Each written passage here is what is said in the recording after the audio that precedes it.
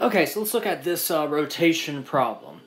All right, we got a slender rod, 30 kilograms. At this point, at this time, it has a counterclockwise angular velocity of 6 radians per second. Determine the tangential and normal components of the reaction of the pin O at this moment. So we're looking for like an OX and OY, but they kind of even give us a hint. Hey, give me like an O tangential and an O normal.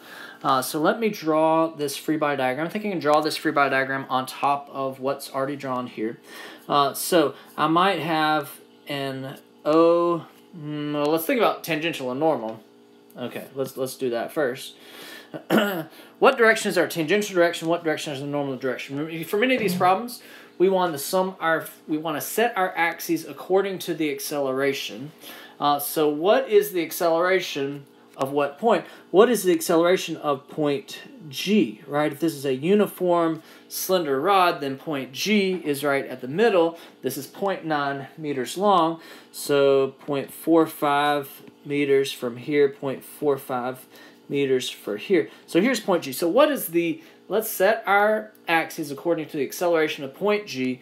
Point G is going counterclockwise, so I would say that tangential, at this instant, I can't draw that.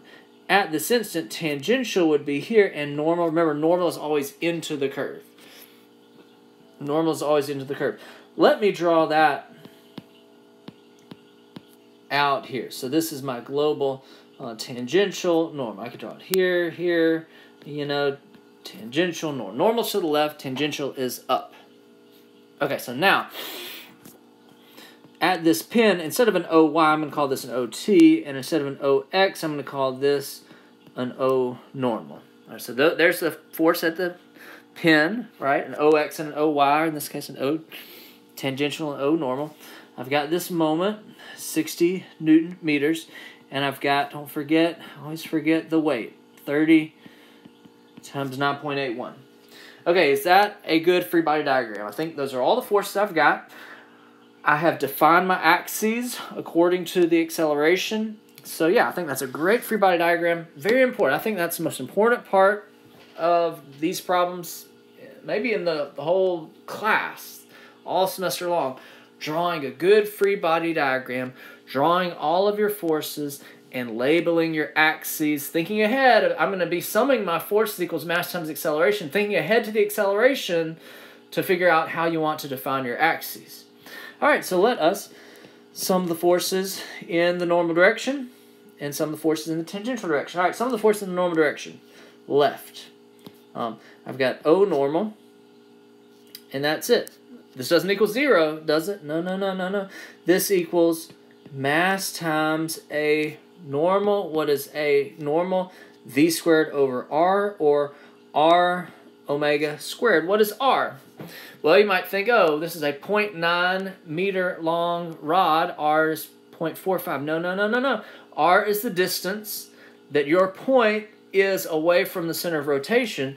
So here the R would be this 0.15. You know, if this is at 0.45 away, this distance right here, 0.15, would be the R. So this is going to be 0.15 omega squared. Not too bad, right? Not too bad. So O normal, 162 newtons is O normal. That was one thing it asked for. Summing the forces tangential. Summing the forces tangential is up. O tangential minus the weight, 30 times 9.81. I think that's it. Equals MA equals M A tangential. What is A tangential? A tangential is R alpha. What is R? R is 0.15 and alpha. I'm not given alpha.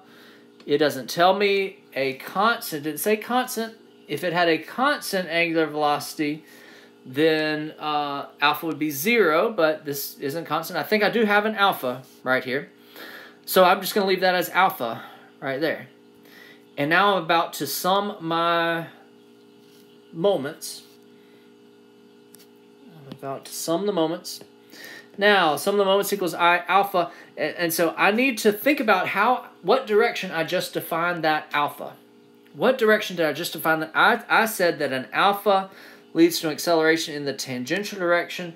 Tangential is up. So I just said alpha was counterclockwise, which is fine. It's good, fine. But do you see how I just set the direction for alpha already? So now I need to make sure my alpha agrees. So that's why I'm going to sum my moments counterclockwise. Okay, so I'm going to sum my moments counterclockwise. Okay, I've got some options. Do I want to sum the moments about G? Then that would equal I G alpha. Or I could sum my moments about O. That would equal I about that fixed point O alpha. The I about that fixed point O, that would not be given in the back of the book. The back of the book gives me the I about the middle or the I about the end. But I could find I about that point O using the parallel axis theorem. Maybe I'll do that. Don't be afraid to find the point. Why might that one be easy to do? Or what might the benefit be of summing the moments about O? OT and ON go straight through it, so they don't show up in your moment equation. So maybe that kind of eliminates an unknown of OT. And if I had summed the moments about a different point, there's no reason to for this problem, but maybe for some reason, if there's some forces at P or something, if I want to sum the moments about P, it would be IG alpha plus, I would have an MAD term. I would have an MAD term. This would be the MA, well, both A normal and A tangential, but A normal would have no distance D because it would go straight through P, but the MA tangential would have a distance D, 0.45. So you have three options. You have three options. I'm just going to sum the moments about G. Let's sum the moments about G. We'll talk about those other options in a second. Sum the moments about G. I'm doing it counterclockwise because I've already defined alpha counterclockwise. Okay? I'm doing it counterclockwise because I had set alpha here leading to the tangential direction. Tangential is up. And what kind of alpha would give me an acceleration at point G of up?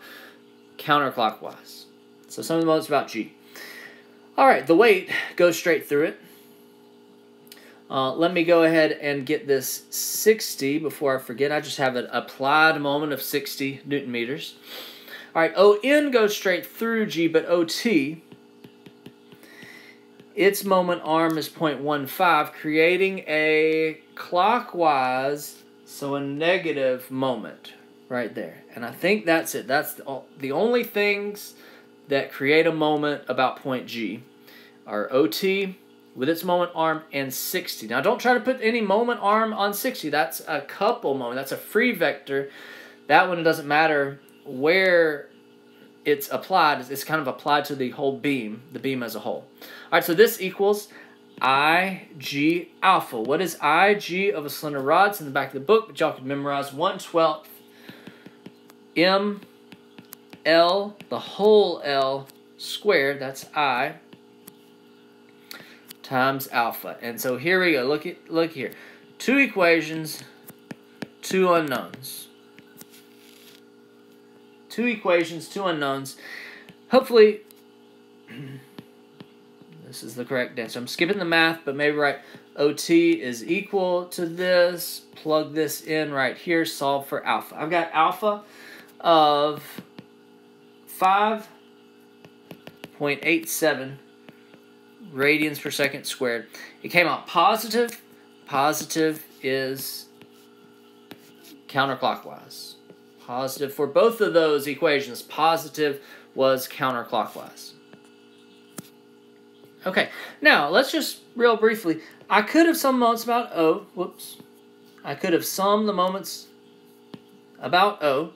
I still would need to do it positive counterclockwise because I've already defined this alpha right here. Summing the moments about O. Before I forget, put that 60. It's positive counterclockwise. OT goes straight through it. ON goes straight through it. But the weight, 30 times 9.81, creates a negative moment. That equals I about O alpha. What is I about O? Well, it's not given. It's not given in the back of the book. It's not, I don't have a formula for it. Okay, but I do know that IG is 1/12 ml squared. And so remember, if you want the I of some other point, you can take the I given plus what we're doing with mass moment of inertia. This is the parallel axis theorem. You would add md squared. So I would take that I, but I would add md, the distance d that I want to move that I. This right here, 1/12 ml squared, is the I about this line. I want to move it to the I about that line. I want to move it 0.15. I'm going to move it 0.15 squared. That is the I of O times alpha. And that one, I only have one unknown, so I don't have two equations, two unknowns. I only have one unknown. I would still get the same answer. I'm not going to try any m point P, but you could take the m of a completely different point. You'd have IG alpha plus MAD. IG alpha plus MAD. No need to do that. But let's take a step back and look at what we did. We saw this, slender rod here. It was asking about forces. We knew we needed to draw a free body diagram. So draw the free body diagram, and I set the axes according to the acceleration of point G. So for many of these rotation problems, we're setting our forces, setting the axes normal tangential, because we're going to want to sum the forces normal tangential because the acceleration is normal tangential. And then so I sum the forces in the normal direction equals ma normal. Sum of the forces in the tangential direction equals ma tangential. Sum of the moments equals Ig alpha. Three unknowns in those three equations. If you have too many unknowns, then you're missing something. You're doing something wrong. But if you got three equations, three unknowns, probably a good sign. Probably a good sign. So I could sum the moments about G, or sum the moments about a fixed point. Remember, if you sum the moments about the center of gravity, it's equal to the moment of inertia about the center of gravity times alpha. If you sum the moments about a fixed point, it's I about that fixed point alpha. If you sum the moments about any other point, it's Ig alpha plus MAD. And I don't think we want to do that. So stick with fixed point or the center of gravity. All right? Okay.